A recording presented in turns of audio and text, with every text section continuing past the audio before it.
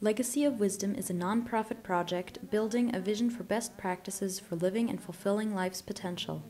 While focusing on the last half of life, it remains applicable to all generations. How to find that sense of mission or sense of life's fulfillment so that we have a certain freedom towards the end that we're okay to go. Well, there's from the time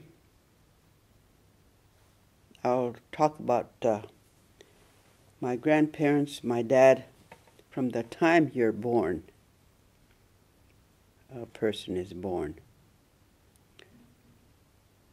We don't think about death. We don't.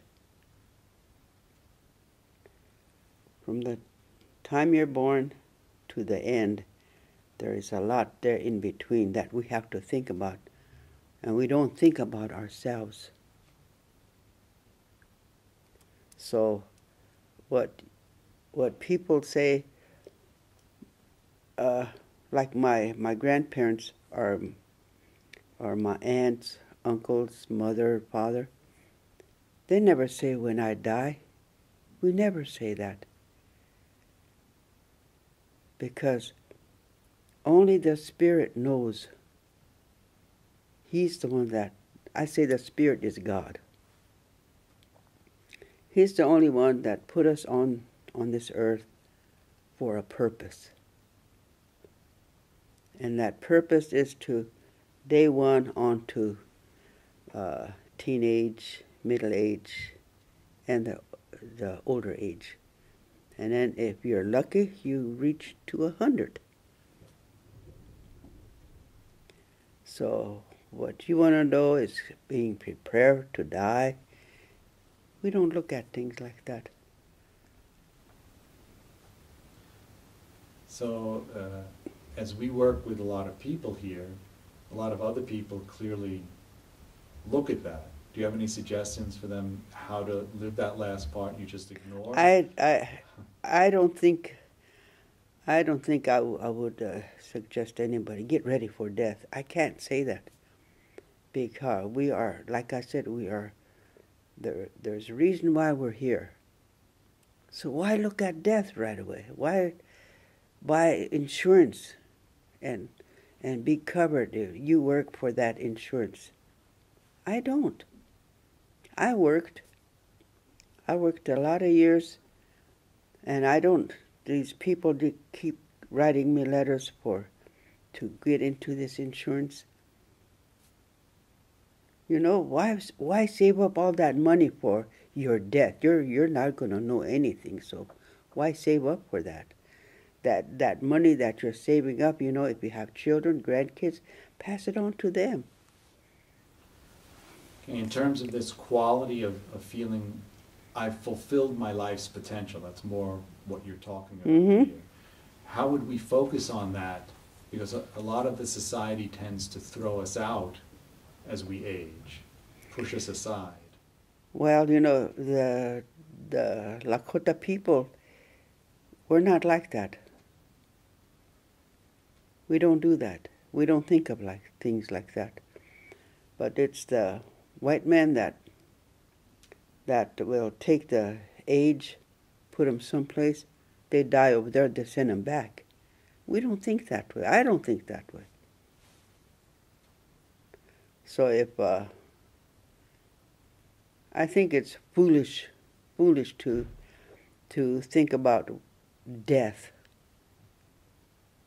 It's important. It's very important.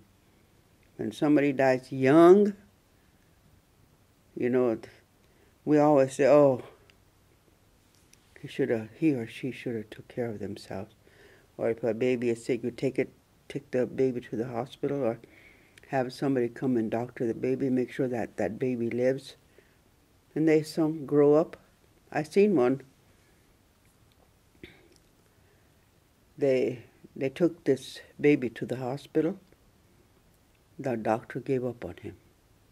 In fact, I seen two of them. But this boy, he grew up, and he's got children and grandkids. You see what happens? So as we age, we should stay focused on You bet. life. You bet.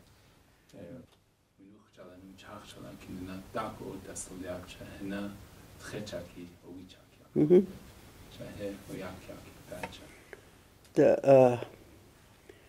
What he's telling me is about, I just got through telling you about the old people.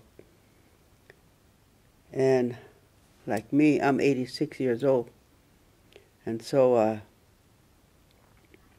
all the things that my grandmother told me, and my grandmother was really old when she passed away. So what she passed on to me is what I have to pass on to my grandkids. I have great-great-grandkids now. So what I know, I pass it on to them, and I keep telling him all the time, because he's an elder now. So, but he don't have children, but he can go and pass it on to his nephews and nieces. Like I told you, nowadays they take these old people into the nursing homes. Well, these old people, they know a lot of things that in the past, but you see, they're in that place where they can't pass it on. Yeah, and then they die there. So, me, I don't want to go to no nursing home. I think I done past that. I